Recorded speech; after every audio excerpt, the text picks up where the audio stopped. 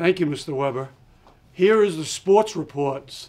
Under the guidance of coaches Nicolosi and Cameron, the West Islip girls varsity lacrosse yesterday beat Kingsport 11-7. They weathered the bitter cold, and Ava Lazarati was a rock as a goaltender. And Jamie Hill had 3 goals, 3 assists. Sarah Mitchell had 3 goals, 1 assist.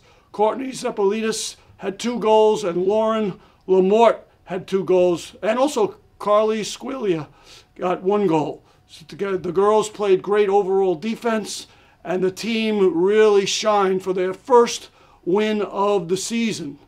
On a sad note, Gianna Garelli hurt herself with a few seconds left. I saw it, but she's going to be okay.